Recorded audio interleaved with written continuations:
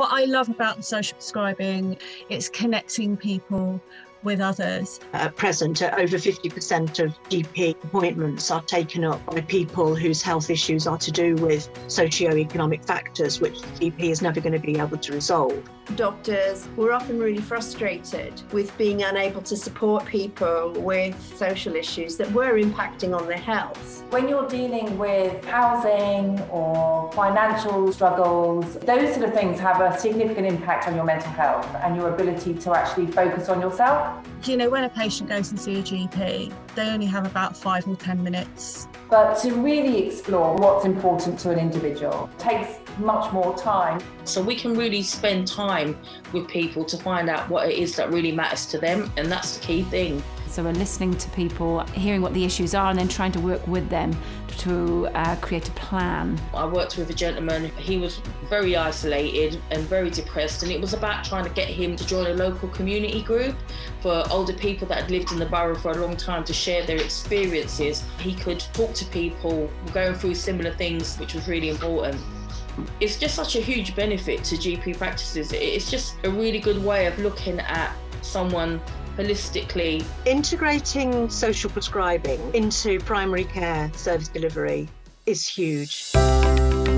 Doctors and nurses don't necessarily know about what is available within a community. I mean, they can't possibly know. The key thing that social prescribing link workers need to have in their toolkit is knowledge about their localities, what things are available to refer people to in their localities. So this is called community assets knowledge. They're very good at networking, extremely good at being able to find out what's available within an area and personalise that service as well. We've got a directory of services and we're updating that all the time. So we have access to benefits advisors, to employment agencies, all those kinds of things that perhaps a GP wouldn't have that knowledge. Having a positive partnership between the council, the PCNs and ourselves is been really vital for us being able to reach the community. Without any doubt, it is really important that we join up that work that's been happening in the past. So it's really important that it's done as a whole system approach. We're all here to kind of serve a purpose and serve our community, and that's what we're able to do because of our working partnerships together.